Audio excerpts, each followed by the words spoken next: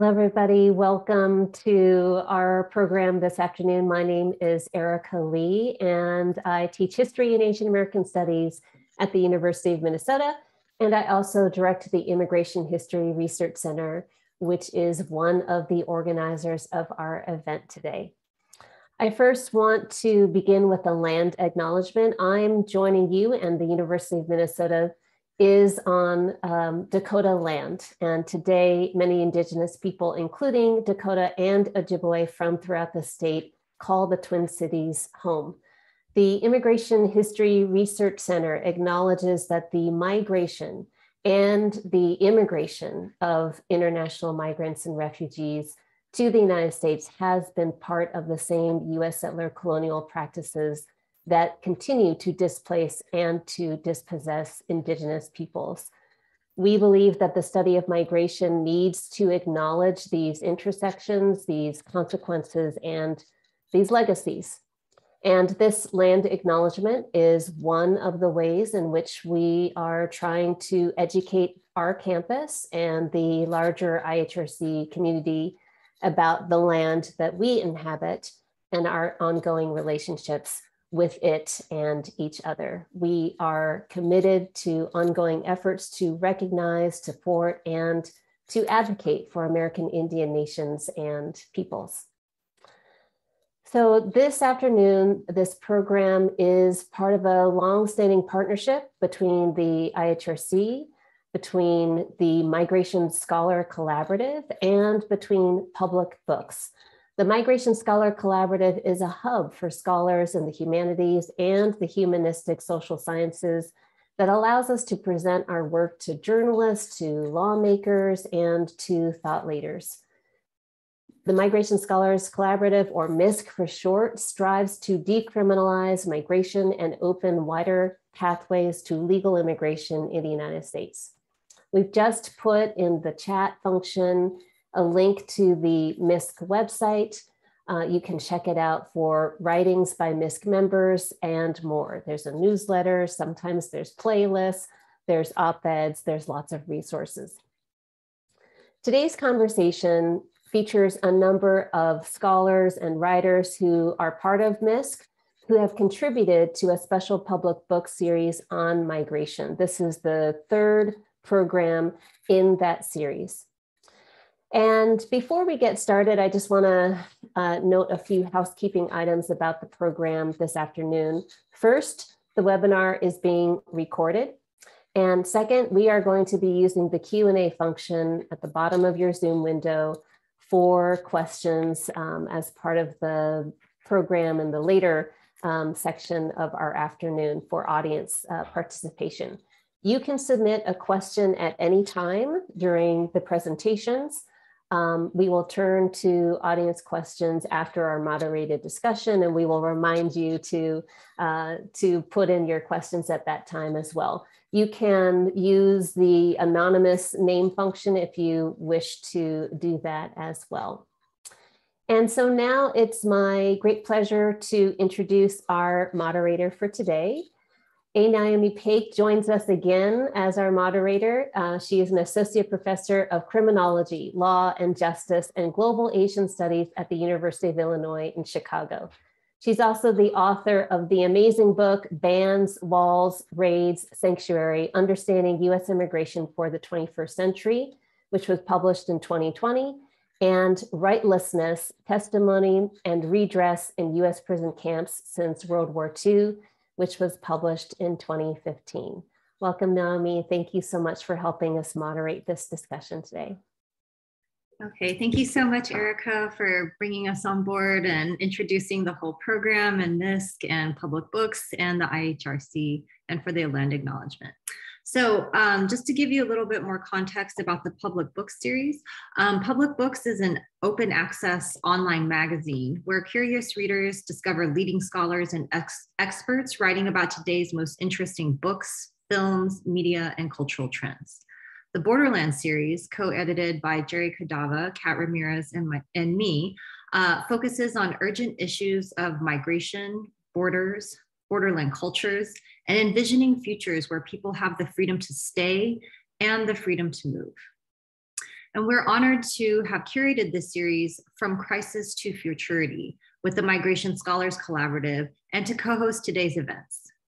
The articles in this series take various forms, including the manifesto, the interview, and the historical essay, and yet each of them offer vital historical context, urgent political critique, and an expansive understanding of all the aspects of life in the United States that immigration affects.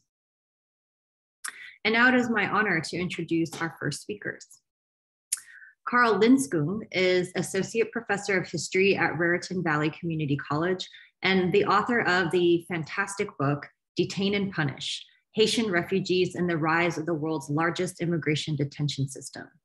He is currently writing a new history of the sanctuary movement from Reagan to Trump that I personally am very excited to read. So joining Carl will be Elliot Young, who is professor in the history department at Lewis and Clark College. Professor Young is the author of Alien Nation, Chinese Migration in the Americas from the Coolie Era through World War II, Caterino Garza's Revolution in the Texas-Mexico border, and co-editor of Continental Crossroads, Remapping US-Mexico Borderlands History. He is also the author of a new book, Forever Prisoners, How the United States Made the World's Largest Immigrant Detention System. He is a co-founder of the Migration Scholars Collaborative and one of the reasons we all got together in the first place.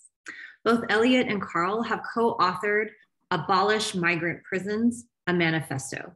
Thanks so much. Thanks, and I think I'm going to go first and talk for a few minutes, and then Carl is going to follow me. So this essay, the basic idea of this essay is to think broadly about why it is we have so many migrants incarcerated in the United States today. And what we did was try to look back to earlier moments in history. The idea of the freedom to move is something that has existed for millennia, that idea, and certainly it is a liberal ideal that comes out of the French Revolution from the late 18th century and is articulated in various forms throughout the 19th century. So given that there is this liberal ideal that people should have the freedom to move, why is it that in the United States, we've become the world's leader by far in locking up immigrants simply for the act of migrating? And in this brief essay or manifesto, what we do is look back at that history. So it begins at least in the late 19th century in terms of federal immigrant incarceration, and has ebbed and flowed over the course of the 20th century. But what we see is that it's not always inevitable that simply because people are coming into the country, that those people need to be locked up in prison-like conditions. And we saw a brief interregnum or pause on that policy in 1954 all the way through the 1970s, at least for people coming into seaports, although at the same time, we see lots of Mexicans being held, put in detention and deported in that same time period. So let me just talk about how this idea might fly in the face of what has now become common sense for certain people. I do a lot of expert witness testimony for asylum cases, and in a recent case I had the ICE attorney on cross-examining me about all of my tweets and Instagram posts and things I've written, asked me whether I'd written and how I defend the idea of abolishing ICE, and asked me, do you really believe in ending immigrant detention? And I said, yes, I do, and had to give a very short historical explanation of how immigrant detention was not always the go-to response for people coming into the country. Certainly, there have been elements of this from the time of Chinese exclusion as they're trying to enforce these immigrant restrictionist laws, but it has not always been the case that we've needed to lock up what under Trump reached the level of 500,000 immigrants per year. So the DHS or ICE attorney asked me, well, hypothetically, how would you respond when an immigrant is released from a court and then goes on to commit a murder or some other violent assault? Wouldn't it be better if that person were locked up? And it's precisely that kind of hypothetical that justifies and legitimizes not only the immigrant detention system, but prisons all over the place.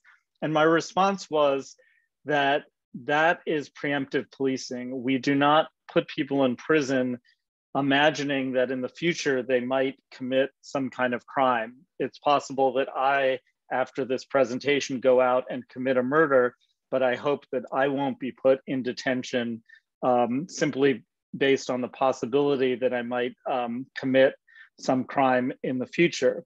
And so to live in a free society means that a certain number of people will go out and commit crimes or violent acts, and we must account for those acts once they've happened and not before they've happened. So I think what this essay asks us to do is to imagine a world where migrant prisons are no longer necessary. And that is a world where we don't have laws that criminalize the act of migration as we do now.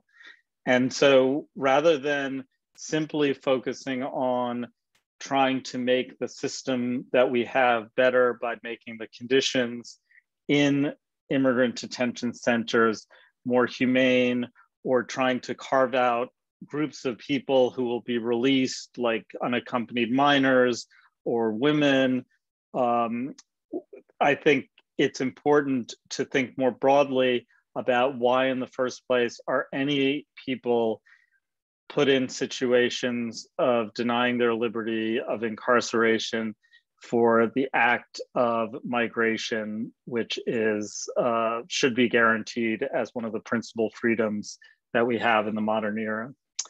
So thank you, and I will pass it off to Carl. All right. Thanks so much for this opportunity. Thanks to Erica and the Immigration History Research Center, and to Migration Scholars Collaborative for hosting this, to Kat, Naomi, and Jerry for editing, and for Margie, Pat, and Carrie for working behind the scenes to make this happen. So, as Elliot was saying, I think he did a good job introducing this. I'm really glad he went first. Our manifesto adds to the voices calling for the abolition of migrant prisons, and it frames this demand as a piece of the larger campaign to abolish all prisons and to decriminalize movement. When Elliot and I began discussing this piece, we were considering the different forms it might take, and we were, of course, as historians, thinking about something that can contextualize and provide the longer history. But then when we considered manifesto, we thought maybe it could do certain things that a traditional scholarly essay couldn't. It's polemical, and it can get right to an explicit demand that makes it more of a political tool than maybe a scholarly or academic piece can be. So that's kind of how we imagine it. In one section of the manifesto, we acknowledge the outrage that Trump's family separation policy sparked. But then we observe that while some reforms made under Biden have occurred, the whole machine of border violence and exclusion, deportation, detention rolls on at full speed under the current administration. And I was thinking about that, and it came to the conclusion that, in fact, this abolitionist manifesto is even more appropriate under the Biden administration than it would have been under the Trump administration, because as we argue in the piece, we don't want to allow Trump's policies to appear aberrational. We also, probably many people are aware, we just lost bell hooks, the great bell hooks.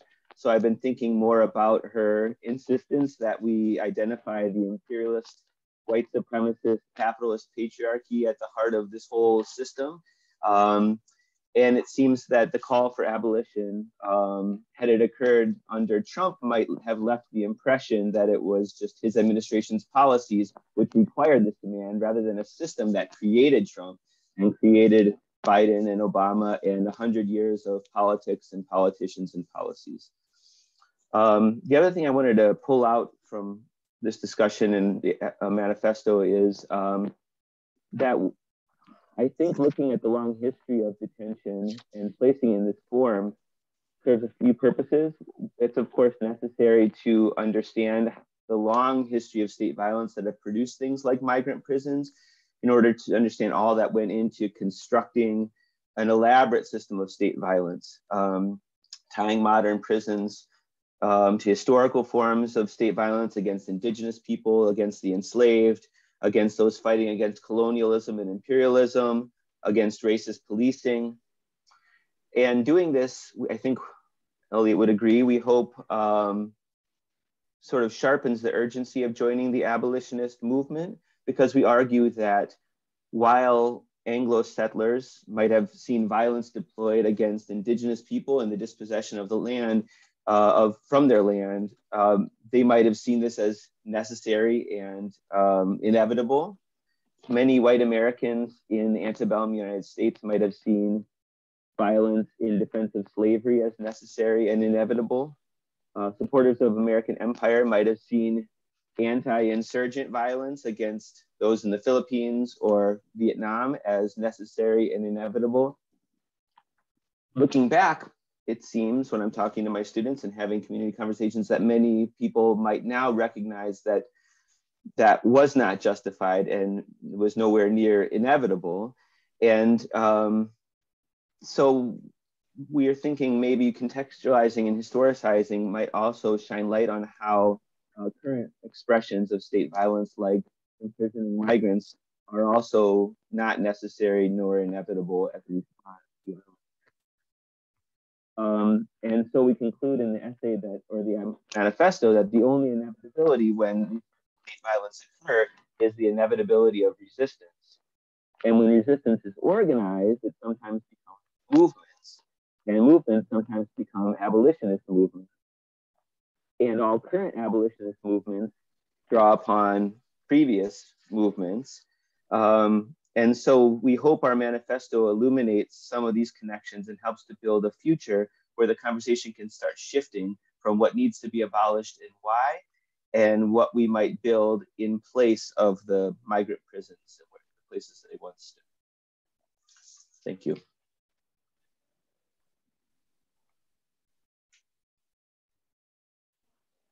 Okay, thank you both so much for that. If you haven't had a chance to read their manifesto, I highly recommend it. So you have the link available to you in the chat. Okay, so we're gonna move on to our next speaker, who is Tori Hester. So Tori Hester is an associate professor in the Department of History at St. Louis University. Her book, Deportation: The Origins of a U.S. Policy, which was published by University of Pennsylvania Press in 2017, examines the national and international origins of U.S. deportation policy. It is also a fabulous book. You should read it. Okay, so for the public books series, Tori wrote, Can the Courts Decriminalize Immigration? So thank you so much, Tori. Thank you. Thank you so much. All right, so I have the same thank yous as Carl read. Thank you to Public Books, editors in the Borderland series, Naomi, Jerry, and Kat, who worked with me on my piece. Thank you. Thank you to Pat, Margie, Carrie at the IHRC, and also to Erica. And finally, thanks to my other panelists and you all in the audience. So let me dive right in. In 2011, prosecutions for unlawful entry overtook federal drug prosecutions as the most commonly prosecuted federal crime. And that's a 1325 violation. It's a misdemeanor. Add in prosecutions for re-entering after a deportation, a 1326 violation. That's a felony that can carry a 20-year sentence, and for at least a decade, Almost half of all federal prosecutions have been for immigration-related crimes.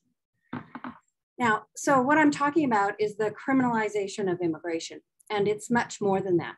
US policymakers, beginning in the 1980s, made federal prosecutions of immigrants under sections 1325 and 1326 into a pillar of the carceral state.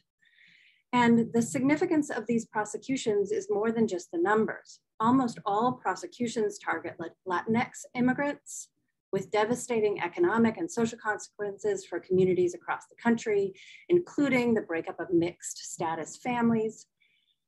They also fuel stereotypes about Latinx criminality that worsen the racism plaguing the nation. My piece for Public Book looks at the efforts to decriminalize immigration undertaken by federal defenders such as Kara Hartzler out of San Diego, along with immigration advocacy organizations such as Mahinte out of Arizona and grassroots leadership in Texas, as well as the work of historians and legal scholars. My piece explains why this decriminalization effort is happening now in the particular way it's happening. With the rest of my time today, instead of going over my article, which you can read or perhaps you've read, I wanted to kind of give you an update. Federal defenders are making legal challenges in lower federal courts against 1326 charges. There are cases pending in Chicago in the Fourth Circuit from a Virginia case. Lots of challenges are coming out of Texas, Oklahoma, Colorado, Oregon. On one hand, these legal challenges are mitigation tools for federal defenders. They've found that making these kinds of arguments are helpful in getting pleas from the government. Sometimes a prosecutor will even drop charges. Some of these challenges then are just about pragmatically helping people and families facing brutal consequences baked into the carceral state and lessen them. But on the other hand, these challenges are part of a constitutional challenge to 1325 and 1326. Two cases to keep an eye on are in the Ninth Circuit. One case is Kara Hartzler's case. She just filed in the Ninth Circuit on behalf of Manuel Rodriguez Barrio just last week. She expects oral arguments in the fall. Second case to keep an eye on is Correa Lopez. In the lower court, a Judge Due in Nevada found 1326 unconstitutional.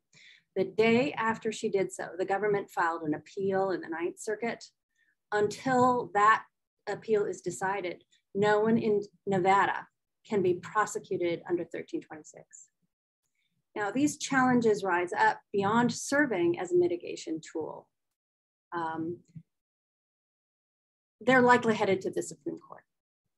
Now, challenging 1326 hinges on two arguments. One, an equal protection claim, and two, an argument about disparate impact, that these laws overwhelmingly and out of proportion to demographics impact Latinx immigrants and communities. Now, I'll end my comments on the work of the scholars, academics doing the legal history at the heart of the equal protection claim. When I talked to Kara last week, I asked her what, if anything, that she wanted me to lift up for you in the audience. And she said that historians, the people doing this history, helped spark this particular decriminalization effort. Kara and other federal defenders had been fighting 1326 cases for years, and they had no idea about the history. A turning point, though, came when she read a piece, a popular history piece that talked about the origins of 1325 and 1326. And when she and other federal defenders read this history in work done by scholars like Kelly Lytle Hernandez and S. Deborah Kang, they could see a way to make an equal protection claim that hadn't occurred to them. Now, without those works of history, this movement that has some traction and has worked as a mitigation tool would not be. Now, historians not only helped spark this strategy, but scholars like Kelly Lytle Hernandez, S. Deborah Kang, May Nye, Eric Fish, Ingrid Eagley, Benjamin Gonzalez O'Brien, among others, are writing briefs, testifying in evidentiary hearings. They are doing the new rate research as new legal questions come up. All of this is time consuming, and their testimony in courts is not easy, to say the least, something that Elliot can speak to from his experiences in asylum cases. But because of this scholarship, their work is critical to trying to decriminalize immigration and take down this pillar of the carceral state. So I'll end there, and I can expand further in the Q&A. Thank you.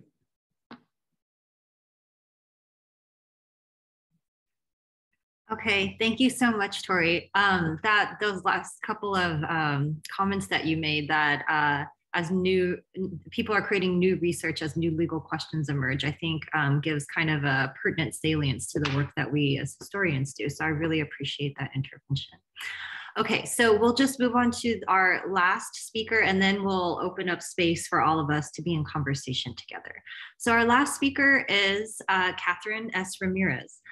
She is the professor and chair of Latin American and Latino Studies at the University of California, Santa Cruz, and she is a scholar of Latinx literature, visual culture and history, comparative ethnic studies, gender studies, and speculative fiction.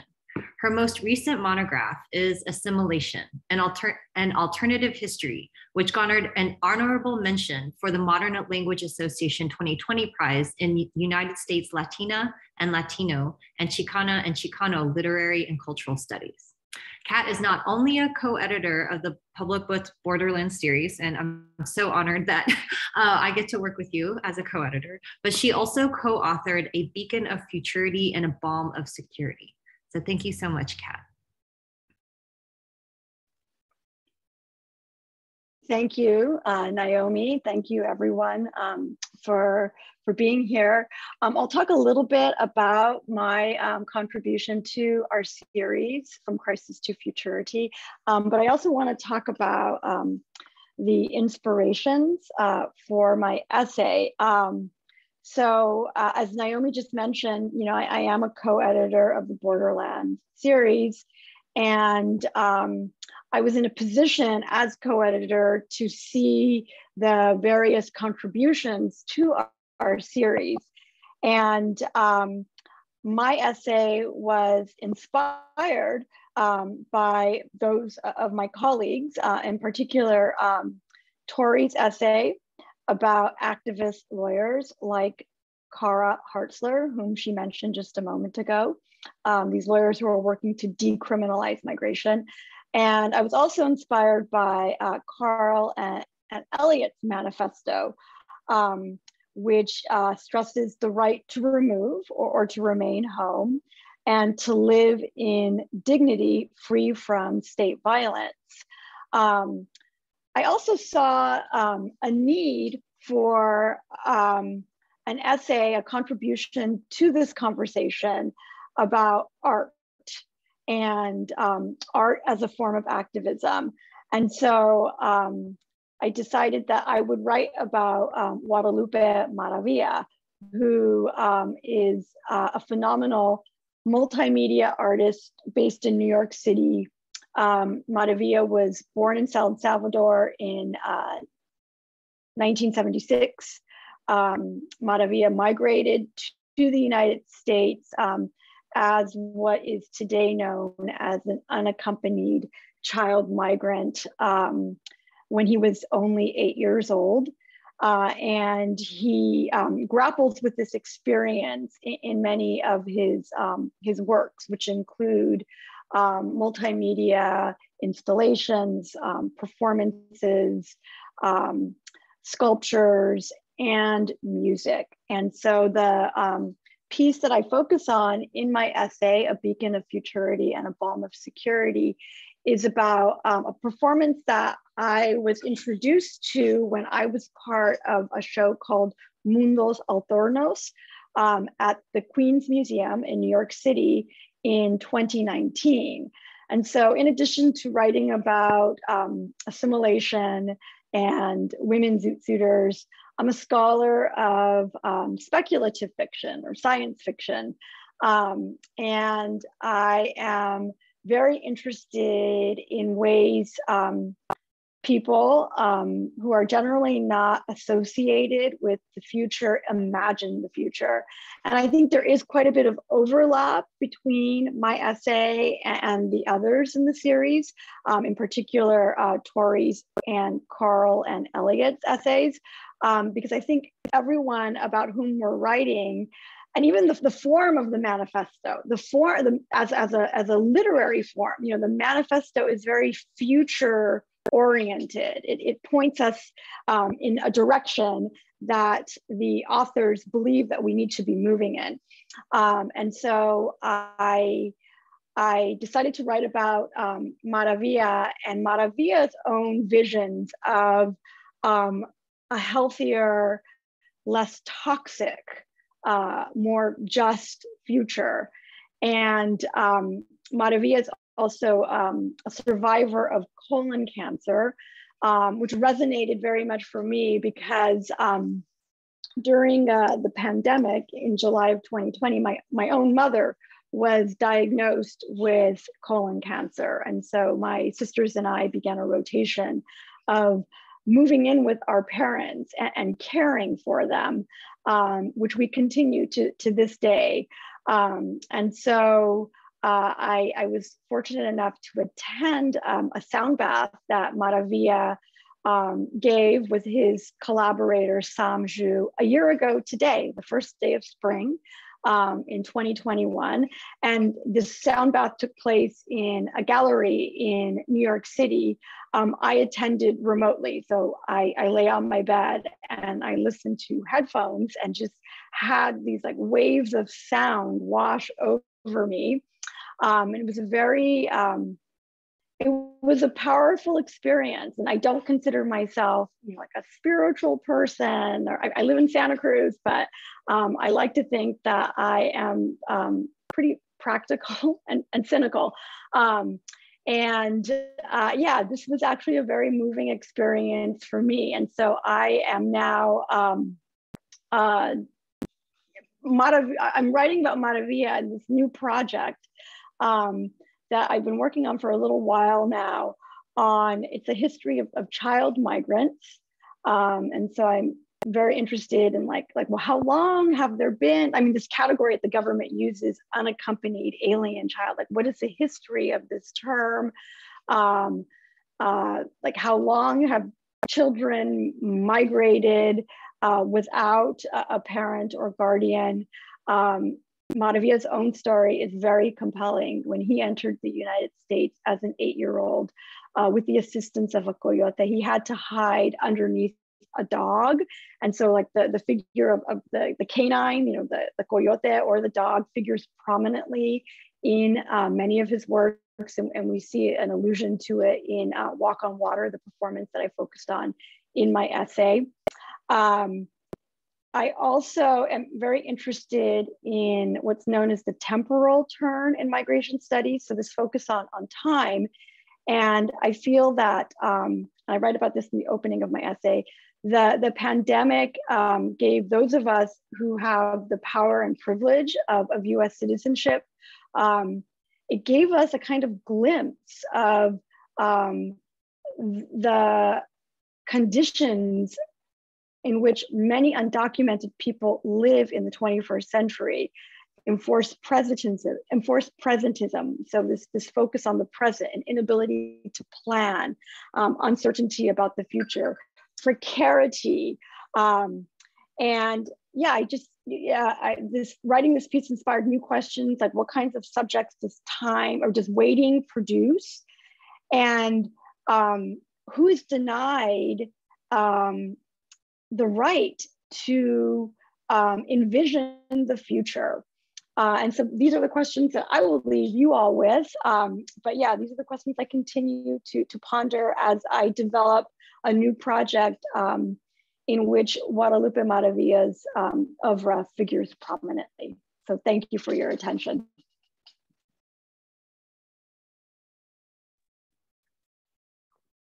All right, thank you so much, Kat. I love the temporal turn that Kat is encouraging us to move towards. And I think there's a lot in your closing comments that kind of remind me of Shahram Khosravi's work on waiting and about deportation, and the whole point of much of the experience of migrant regulation and management from the language of the state is really about holding back and holding captive migrant time, right? That enforced presentism, the fact that deportation and detention actually steal time away, that there's always a temporal dimension to the experience of being undocumented, to the experience of constantly being either on the move or being suspended in time in some way. So I think that your comments have me going in so many different directions. So again, I want to encourage anyone in the audience to feel free to post questions using the Q&A function at the bottom of your Zoom screen. We would love to hear from you and love to hear any comments or questions that you have for our speakers. Just to kind of get things moving, I'll pose a couple of questions to all of our speakers. I noticed when I was rereading the pieces this morning that they really put together, remind me of Avery Gordon's provocation that we need to know where we live in order to imagine living elsewhere. And we need to imagine living elsewhere before we can live there, right? And I think that all of these three essays together highlight the range of forms and types of intervention that our series together is trying to highlight, and to offer different kinds of entry points and horizons for thinking about migration in the borderlands. So Tori offers us a very detailed history of the racist origins that criminalize migrants who cross the border, and is linking it to the federal courts opening the door to potentially overturning these laws. So I'm really fascinated to see where this all goes.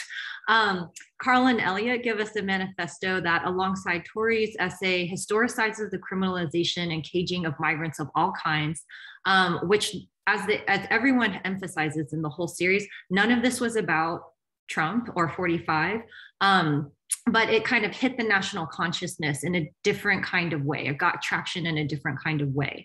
And Carl and Elliot demand that we abolish not only migrant prisons, but structures of punitive state violence altogether, which targets many different people. So how can we pull at all of these different threads simultaneously? And their manifesto is a demand on the present right now, on all of us right now, to build a different kind of emancipated future, and amplifying the inevitability of resistance that such oppressive forces engender. And then finally, Kat's essay, reading Guadalupe Maravilla's performance art, draws on migrant presence as well as their speculative futures, right? And explicitly calls on us to look at the arts and the importance of imagination, not as some frivolous thing that is an addendum to history, but as part of creating the world that we actually want to live in, right? One in which migrant prisons no longer exist, one in which the US is not the leader in, sorry, I set an alarm. One in which the US is no longer the world's leader in incarceration, and bringing that world into existence. So I have a couple of questions. So I gave you a couple of questions to begin with, but I actually have a different one. And I think that Kat's comments kind of got me on this line of thinking, but it really is about this temporality, right? So all three of your essays are really thinking about what's happening right now, but all in anticipation of a future and wanting to build a different kind of future. And then listening to Elliot's comments about your back and forth with the ICE prosecutor, right? Kind of reminds me, I mean, she basically asks you, well, what about the rapists? Or what about the murderers? This is why we have to hold migrants in detention, because they might do something bad, right? Which is kind of the logic undergirding a lot of our carceral systems. So that itself has a temporal dimension. The logic of preemption and the logic of inevitability, that it is like that migrant detention is just the way we have to do things, is also very future oriented, but in a very dystopian kind of state-based way. And so I'm wondering, I know that you wanted me to open this to everyone, or like to specific people, but I kind of want to keep this as an open question. And I want to think about how do we keep these two different kinds of visions of the future in our minds together, and how do we kind of preempt the state's preemptive logic that feeds into the carceral state, and how do we kind of rob energy from that vision that they are creating and putting a lot of resources and investments into creating, and how do we siphon that off and put it more into the manifesto that you put together, into the speculative futuristic vision that Guadalupe Maravilla is putting together? How might it inform some of those legal strategies? It was really kind of surprising to me to hear that these lawyers did not know the racist origins. But now that they do, they're envisioning a new future, and how can we use the law to build that future? So I just want to open it up there. If that seems like a very abstract question, I have more concrete ones too. So, but I kind of want to open it to all of you. Elliot, maybe I'll ask you to start, since you were the one who had this back and forth with that ICE lawyer. Yeah, it kind of could have been a performance art piece, because you're being asked by the person sort of representing the government to try to defend these ideas that we all talk about in our classes, in our writings, but here you are in an actual case, and they have in essence weaponized my tweets and my public speech, which is protected by the Constitution, to try to discredit me for a case that was about Guatemala. So it's completely irrelevant, but basically a political attack. And I thought it was useful though, because a lot of the assumptions, he just assumed, it was kind of a got you question, like these people are going to go out and do these things. And it's just like, we have to start from the presumption, I think, that we live in a free society where people are not criminalized for things that they haven't done. And we could, that's before even getting to the question of whether they should be criminalized for the things that they have done, because laws have been created to criminalize migration, as Tori talks about. But I think, in terms of these different strategies, and I want to speak specifically to the legal strategies that Tori was talking about in 1326, the sort of legal arguments against it, even though that could be seen as, they're not arguing to abolish immigrant detention at all. They're taking a big chunk of the people who are put in detention on this one charge and trying to get rid of it. But the argument underlying it is that the law was based in racial animus. All of those of us who do the history of immigration policy know that the whole damn thing is based in racial animus. So if they actually succeed in that, one could imagine continuing the historical argument and showing how immigration restrictions have always been based and continue to be based in racial animus, and therefore one could argue are unconstitutional.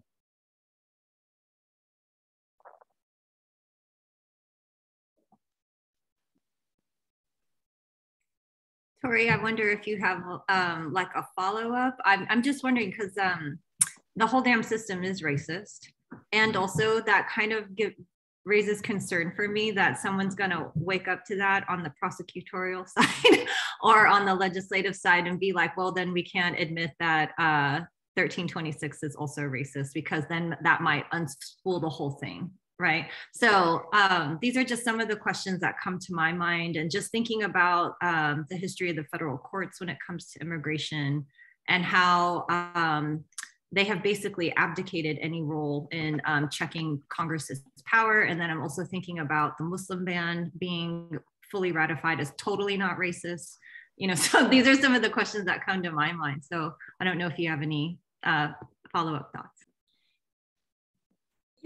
I've got lots, but I one of the things that sparked, and I haven't thought through this, but I'll just raise it, is last week I read something about the Ukraine by Princeton's historian Stephen Kotkin, and he said something about the power of Putin and Russian oligarchs, and he said, if money just gushes out of the ground in the form of hydrocarbons and diamonds and other minerals, the oppressors can emancipate themselves from the oppressed.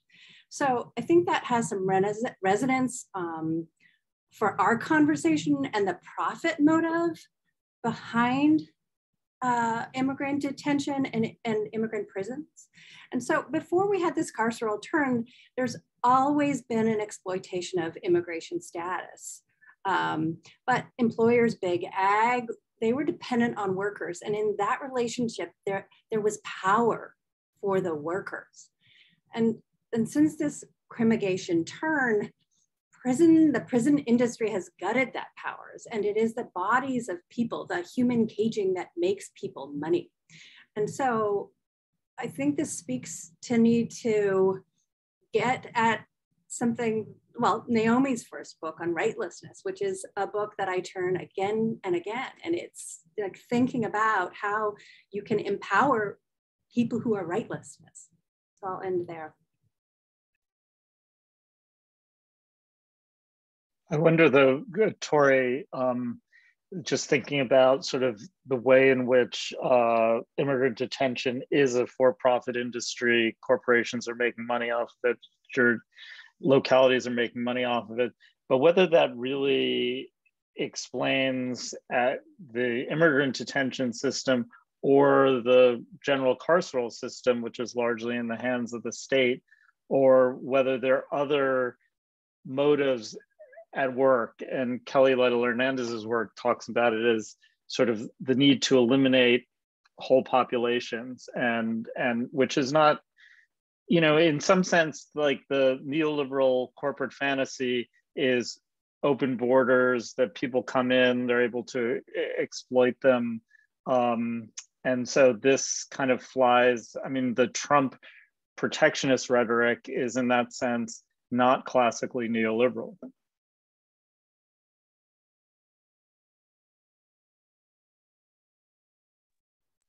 I think I'm gonna hold on that so that Kat and Carl can have some time to chat. And if there's more time, I'll jump back in on that really important point.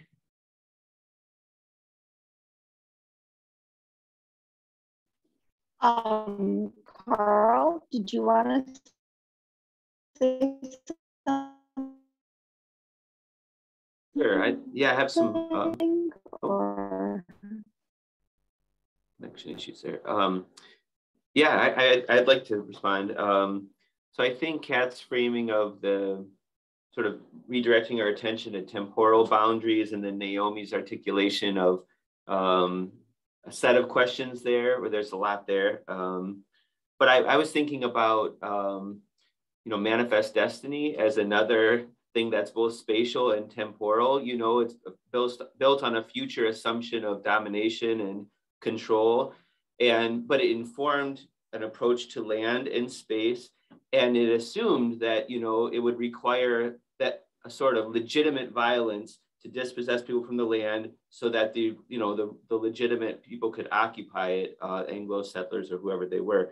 And when you're trying to sort of link settler colonialism with some of the things we're talking about, like migration detention, it seems like there's some of those same temporal boundaries, struggling around temporal boundaries there. And I'm just thinking about some people who've worked on that sort of intersection, like Nick Estes' book, Our History is the Future, and thinking about how indigenous conceptions of history can also be a form of resistance to settler colonialism, but also the way it expresses itself as the carceral state. So those are some of the things that came to mind when we start thinking about temporal boundaries, and especially in response to Naomi's question. So I really appreciate you bringing up Estes, Carl. Yeah, there are a lot of really rich ways to think about time and the future in particular. I want to talk though for a moment just about, I'll talk about DACA. You know, there's this deferred, you know, this notion of deferral, you know, which means, you know, both to to postpone, to delay, to wait, but also to submit. If we think about the meanings of this word, to defer, to submit to some authority. And we see this term defer in deferred action for childhood arrivals. DACA recipients are not incarcerated in the same ways as migrants in detention. Differences notwithstanding, however, both detained migrants and DACA recipients are unfree.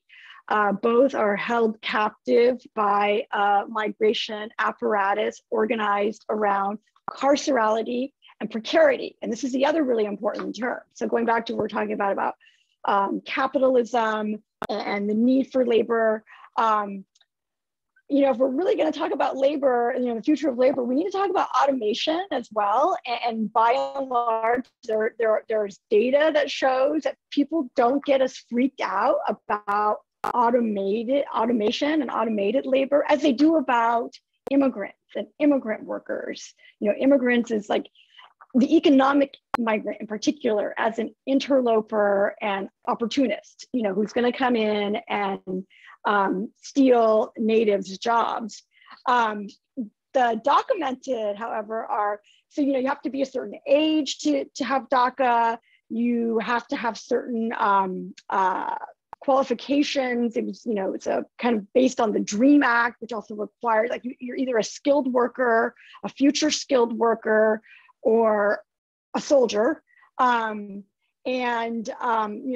documented, because they are deportable, they are very fit as precariat workers.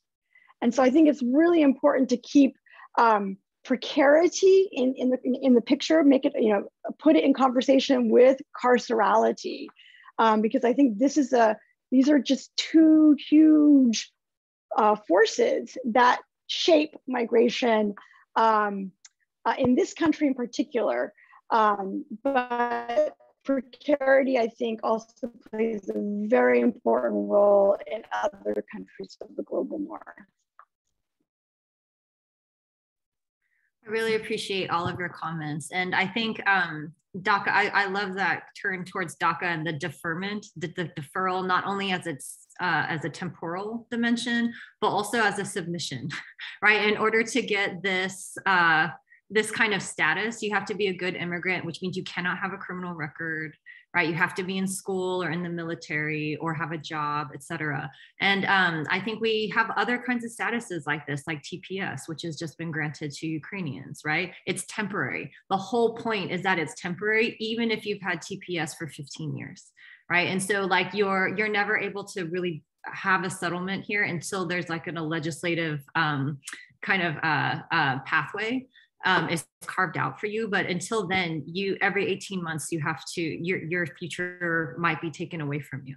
And so, well, just to add to that really quickly, I mean, like the DREAM Act turned 20 last year. I mean, it was introduced 20 years ago. And this is legislation that limited, like you can't be over the age of 35. Well, a lot of people who would have qualified for the DREAM Act are no longer eligible if it even were realized. And so this is like legislation that hinges on like the promise, the value of youth. But we have this permanent temporariness. Yeah, and I think this also talks to this other kind of thread that I see kind of pulling through all three of your essays, and it's about you know, what is that vision for the future, right? On the one hand, it's the enforced presentism that Kat has been talking about, that many people, including many migrants, are forced to be in. The whole point of enforced presentism is to deprive or strip people of a future, of being able to imagine a future, at least in this country. You cannot really put roots down here because, you know, TPS might be taken away or whatever, right? But I think one of the things that raises is that, oh, the child or the, you know, the youth as being a more sympathetic character, whereas their parents or aunties or grandparents are not, but they age out of that kind of status, right? And so I think this brings up again how important it is that when we create, when we're envisioning this future, that we not leave anyone behind. And so I think that the Abolitionist Manifesto, I think what Maravilla is doing, and then maybe what maybe if these lawyers can unspool the racism at the heart of 1325 and 1326, maybe they can unspool the whole thing. But I want to think about, or have you think about rather, just thinking about what are some of the strategies that need to work alongside and with the one that Tori is talking about with these kind of activist lawyers who are now very historically informed and trying to unspool the whole things. What are some of the other strategies that we need to pile on in order to build that other future? So Kat, you've talked about the importance of art and also about embodiment, I think is really important to this too. And also you're bringing up your mom getting sick at around the same time you saw this piece about the labor of care. And I'm wondering if there's other kinds of strategies, tactics, anything that you want to contribute to this conversation about how do we get from this enforced presentism to that other kind of future? I'll just say something about local versus federal. So as we all know, federal immigration enforcement is a federal function. A lot could be done at the local level to try to create stable communities for migrants, undocumented migrants. And this, of course, was under the headline of sanctuary. That's one way to get local law enforcement out of the job of doing what the federal immigration does. So I think, whereas the federal level, it seems very hard to make any change because of Congress and who those people are. At the local level, sometimes we could have more of an effect, especially if we're living in supposedly progressive districts and we have more access to put pressure. So I would say we should focus our actions locally. I'll jump in right after that and say that another thing that's most accessible or doable at the local level is incorporating strategies of resistance that involve things like direct action, and then we can see the effectiveness of that when it's tied to sort of national and even local and state political action or legislative action.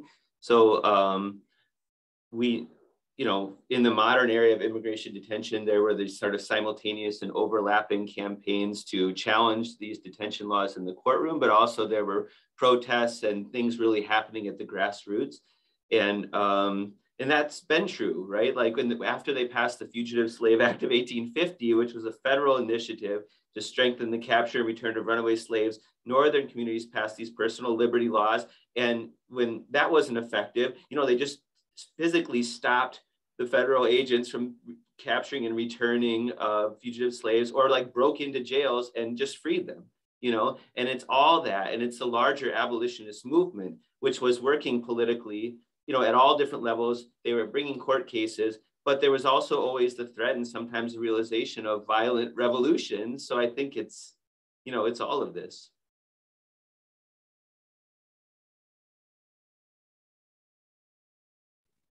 Tori or Kat, do you have anything that you'd like to add towards the end?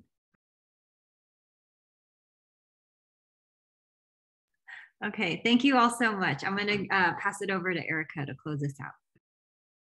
Thank you so much, everybody. The conversation was going so well. I didn't want to pop in, but I do want to say I have found and have great appreciation for this conversation, helping to imagine alternative futurities, because I think that for so many of us, the past, not just 2 years, not just, what was it, 6 years, but many years have been, it feels like it's been hopping from crisis to crisis to crisis. And I'll just speak for myself in that I now realize that I had naive and false hopes. Well, naive hopes, I'll just say naive. I don't think they were false, but naive hopes that with new approaches, with new scholarship, with new activism, that we'd see more change, and I think we have. I do think we have. I just keep thinking back to the spontaneous grassroots protests that happened in January of 2017 when the Muslim ban was signed. But I do, we've all talked about, it's been a year since Biden, what's changed, what hasn't. It's very clear that whatever the racial reckoning that happened in 2020 has quickly dissipated.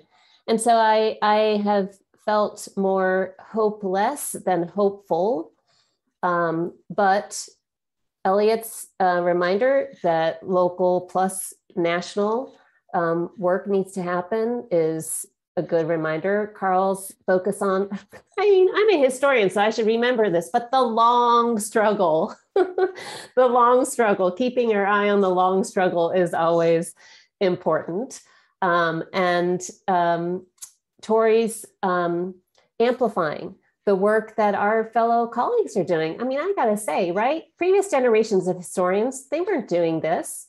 They were doing, similar kind of engaged work, to be sure. But I do feel like there's a great broadening of the work that more historians and humanities scholars are doing in in many different aspects of our society, and that's inspirational as well.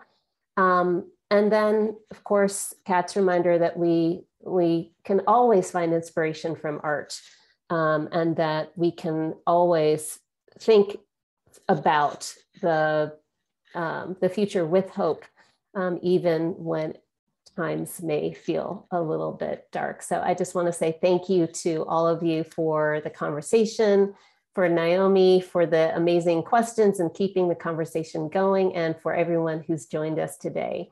At the IHRC, we have one more event this spring, and it is on immigrant legal status among essential frontline workers in the US during the pandemic. It's happening April 14th from 4 o'clock to 5 p.m. Central Time. But thank you everyone for joining us. Stay well, stay safe, and we'll see you next time. Thanks, Erica. Thanks, Naomi.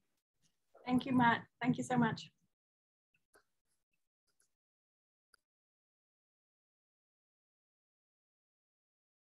Bye, thank you. Thanks, Kat. Thanks, everybody.